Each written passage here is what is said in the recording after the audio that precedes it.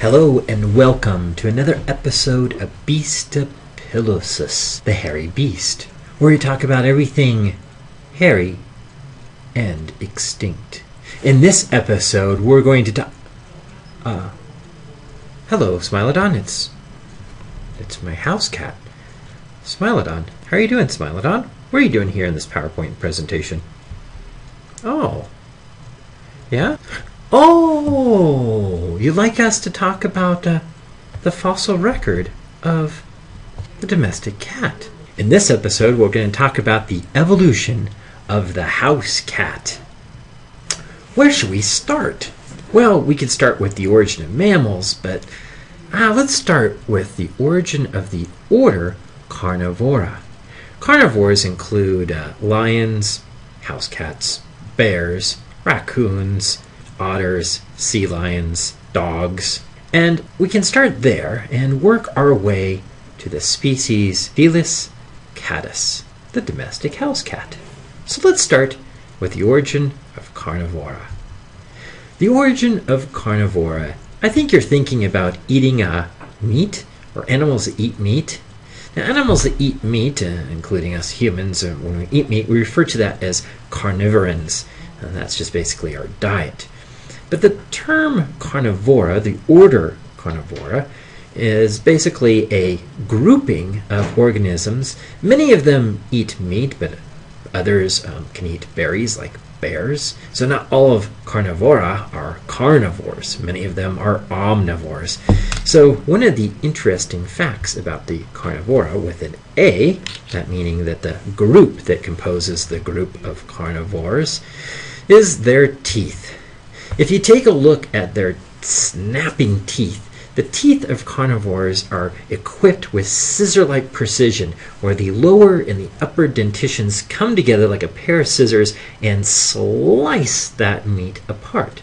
This is unique in many different groups, but carnivores have developed this interesting way of slicing their teeth together like scissors to cut through tough meat and tendons, and so it's a dietary specialization that unites Carnivora. These scissor-like teeth are called carnassial teeth. Now, Carnivora, the order, is not the only group to have carnassials. In fact, in the fossil record, there are lots of different groups of carnivorous mammals that develop the ability to have these scissor-like teeth.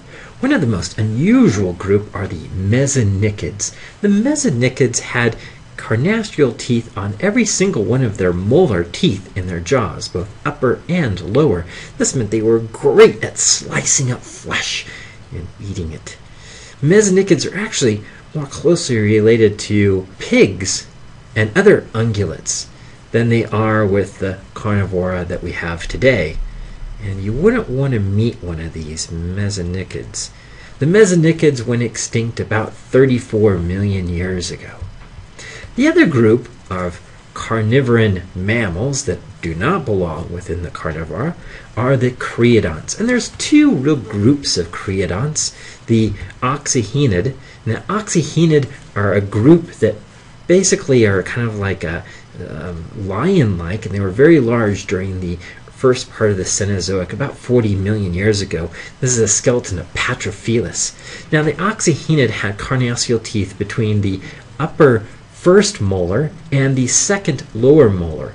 These are further back than what we see in today's Carnivora. The other group of creodonts are the Hyaenodontae. And the Hyaenodontidae include Hyaenodon, which is one of the larger of the Hyaenodontidae. And they had carnassial teeth, many of them between all three molars in the jaw. And these all provided cutting surfaces. Most of these had small brains, and eventually the creodonts went extinct about 34 million years ago.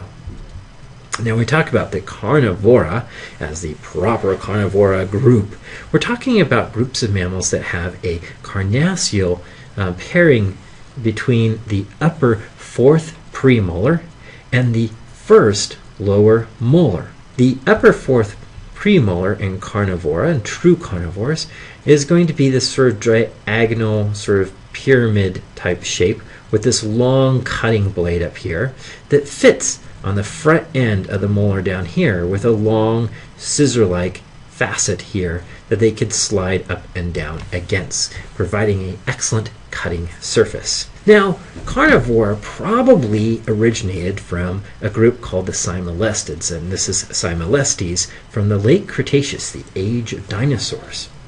And you can look at their teeth and you can see there's a slight sort of slant here, not a carnassial quite yet developed there, but you can see how cutting surface could have developed in the Simolestids. So Simolestids are often attributed as being sort of ancestral to the carnivora. So these little Simolestids were running around when T. rex was roaming and hunting around the landscape. But when Tyrannosaurus rex went extinct, the Simolestids sort of diversified into what we refer to as the archaic carnivora. Now, the archaic carnivora is split into two groups, and we often refer to these two groups as the Carnivora Morpha, kind of a mouthful. These two groups are the Vivareidae and the Myacidae. Now, the Vivareidae were for a long time considered to be more closely related to our domestic house cat. That was because they only had 2 molars. Instead of 3 molars on the upper part of the jaw and in the lower part of the jaw, they only had 2 molars. And this is similar to the condition that we see in modern house cats, where they have a very tiny upper first molar, and that's it. And they have just 1 big lower molar. So they only have 1 molar on the upper and 1 molar on the lower. And this meant that the Vivareidae were maybe a little bit more closely related to the Fielitz, the cat's family. However, more recent studies have placed the Vivareidae as one of the more primitive groups of the Carnivora or Carnivora Morpha, and oftentimes placed in these archaic carnivore groups. And they existed during the Paleocene and Eocene. But the group that may be a little bit more closely related to our domestic house cat are the Myacidae, which traditionally had been paired being more closely related to dogs. The Myacidae include Myasis, which is kind of a strange wastebasket group, genus that a lot of people have assembled different things. Myasis has a broader nose. It doesn't have the reduced dentition as the Vivareidae, but the most important thing is it has a very large brain, much larger than we've seen in any other group that we've looked at so far. This large brain, as you can see in this skull, allowed Myacidae to be able to survive better than the sort of smaller brain Vivareidae. Now, the Myacidae, as they sort of existed into the late Eocene period, they started to also reduce their dentition. Now, there's a couple interesting things with the Myacidae and the Vivareidae. One of them is they don't have retractable claws. You know, those claws that spike out in your house cat and scratch you? Well, the Myacidae and Vivareidae had claws that would have been extended all the time, kind of like bears and dogs do. So the interesting thing is the Myacidae had some characteristics with cats, but they weren't really quite cats yet. Something happened about 34 million years ago to cause most of the Myacidae and the Vivareidae to go extinct. And this is often referred to as the Grand Copiae, which occurred at the end of the Eocene epoch and the beginning of the Oligocene, 34 million years ago. It was during this period that the climate started to get colder, and habitats started to open up. At this point, we get the first Fieliformes. These are sort of a group that are very closely related on the evolutionary tree to our domestic house cat Smilodon here, while the Myacidae and the Vivareidae went extinct. What were these Fieliformes? Well, one of the best places to go is to go to France. And in France, there are a number of these primitive Fieliformes. This is Stenopleisticus and also Paleopriodon. These were found in the quartzy phosphate deposits in southern France. Beautiful, beautiful skeletons and skulls and wonderful jaws are found, showing a complete reduction in the dentition and showing some similarity to the modern felids, the modern cat family. Now, many of these that come from the quartzy phosphate deposits in the Oligocene of France look something like this creature here. This is the African palm civet, Natadina. Now, Nanadina lives today and is probably the most ancestral sort of living group to our modern house cats, the Fielitz. Now you can see that it has still a very long snout. It still has a full dentition, but it is sort of the primitive condition that we see in many of these fossils from the Oligocene. So now we have to kind of look for animals that might have a shorter snout, much more like what we find in our house cat and other felids. Now, at the same time as these fossils from the Oligocene were found, we have here in the New World, and also found in Europe and across Asia, the NIMH Ravens. Now, the NIMH Ravens were these saber-toothed cats, but they're often referred to as the false saber-toothed cats, though I wouldn't trust that those saber-like teeth are false. They look real to me. What we mean by these groups being the false saber-toothed cats is that saber-toothed cats later on evolved separately. This is a term of convergent evolution. So the NIMH Ravens are the first group of saber-toothed cats, and they share a lot of characteristics with our modern house cat. These NIMH Ravens were the first sort of big cat, attacking larger prey, hunting them down, having big, huge canine teeth for catching and eating larger prey, and they were about the size of a modern mountain lion. Now, the other thing that NIMH Ravens have that's very similar to our domestic cat is those retractable claws. This is a characteristic that your house cat still retains from its saber-toothed days long ago during the Oligocene. Now, about 25 million years ago, we entered into the Miocene period of time in the Cenozoic, and we get the first true felid. Not a NIMH Raven, but a felid, member of the same family as our domestic house cat and lions and cheetahs that live today.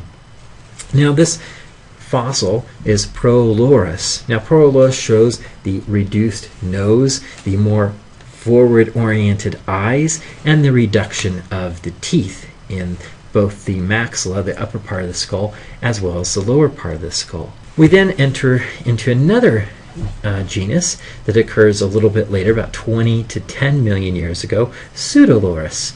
And this is a skeleton from New Mexico. Beautiful skeleton of Sioux Dolores, looking very much like a cat that we might find today. Now, at this point, once we reach this point in evolutionary time, in the sort of the late Miocene, there's two paths in which the felid family could take. One path leads to the true saber-toothed cats, Smilodon. They existed during the Pleistocene epoch. And the other path that leads to Smilodon, my house cat. So let's take the path to our domestic house cat. Now, at this point, we should kind of look at the differences between Prolorus, which retained a second premolar in the jaw, as well as a second molar in the lower jaw. When we looked at Sioux Dolores, they still retain a second premolar in the jaw, but they're missing, lost the tooth, in the back of the jaw, so they only have one large lower molar. In the domestic house cat, the genus Fielitz, both the second premolar and the second molar are lost. So we've lost teeth, so there's only 3 teeth in the lower jaw behind that large canine. And you can see that here in the skull of a modern cat. Now, cats first originated, the Felis, the genus of cats, first originated in Europe, in Asia, and North Africa, but they were set on world domination. Quickly, by 1.7 million years ago, they had spread to the New World, inhabiting North America and getting down into South America. The only continent that they hadn't yet dominated was Australia. Yes, they were victorious in their world domination, and even now they are in Australia.